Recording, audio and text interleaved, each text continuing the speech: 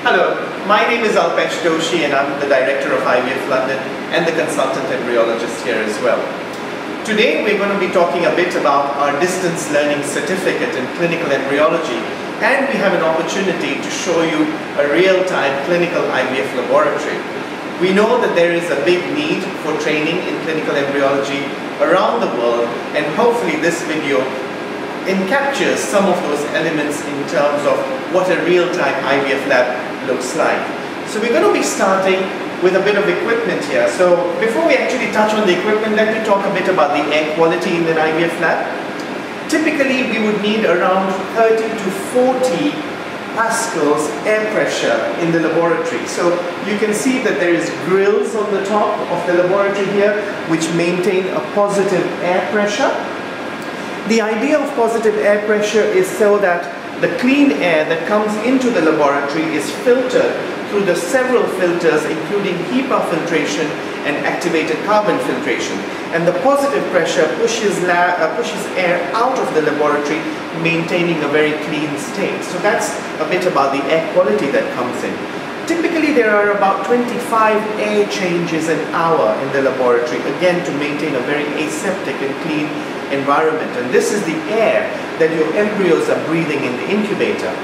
Going on to the equipment, we have a class 2 cabinet here, which again is providing the clean grade A air for the manipulations of the embryos. And again, we know that as part of the European cells and tissue directives, embryos and oocytes can only be manipulated in a grade A air environment. So this is where all the oocyte screening or the follicular fluid is screened, where the embryos are also manipulated as well, or embryo transfer happens.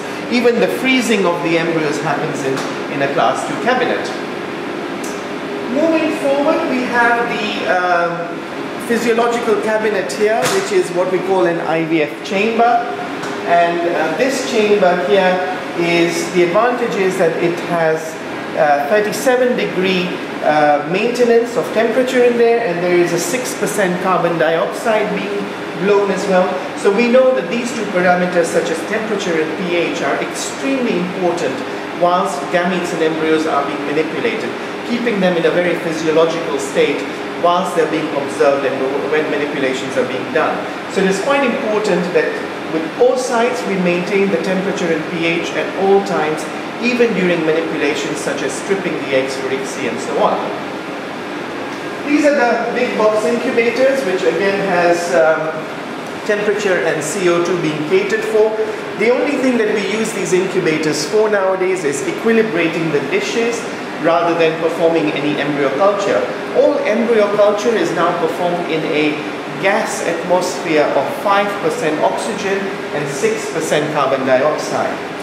So here we have the classic benchtop incubators, which are being maintained at 37 degrees C, 6% carbon dioxide and 5% oxygen. As I said, there's enough evidence and papers out there that are suggesting that all embryo culture should be happening in a reduced oxygen concentration, such as 5%. So these are the benchtop incubators. The advantage of the benchtop incubators is that there is a rapid recovery rate from a temperature perspective as well as a pH perspective, because the whole environment for embryo culture is quite small, and we will show you what one of these chambers looks like. You can fit 4 dishes in there. So all the gases are centralized in our laboratory here, and this was one of the bigger challenges we had when we designed this lab, is to try and bring all the gas into the middle island.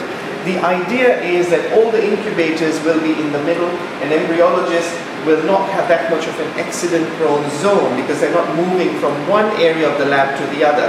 Everyone just moves to the center, takes the dishes of the embryos and moves towards the working stations. We have our micromanipulator here, which is an RI Integra, state-of-the-art micromanipulator. And we use micromanipulators, as you know, for intracytoplasmic sperm injection or even IMSI, and of course for embryo biopsy as well, for genetic testing, for preimplantation genetic testing. We have another such benchtop incubator here, which again is used to maintain the dishes of the embryos whilst they're being biopsied. So here's a full-scale micromanipulator which is equipped with the laser system as well. I'm going to now take you to the embryology lab. Again, by regulations of the European Cells and Tissue Directive, we are supposed to have a separate embryology lab where all the sperm work is done. So again, you need a class 2 cabinet here, which is blowing grade A air, so no manipulation of the sperm can be done outside that environment. So once semen is received, it has to be cleansed and it has to be prepared using certain specialized culture media or the density gradient centrifugation, as you've heard in the sperm talk, and then we use centrifuges to spin that sperm down and isolate the motile and the more normal sperm in an ejaculate. As we know that there's a lot of non-motile and sperm that are not destined to kind of make into an embryo in an ejaculate. So you want to filter the motile and the good population of sperm out of the ejaculate. So this is the little embryology lab with a microscope there as well, a phase contrast microscope that is used to look at sperm parameters. And that's it. That is the embryology lab, and obviously both the lab is connected to the theater as well, so that's where the eggs come in, and also the embryos kind of leave the lab and go into the theater.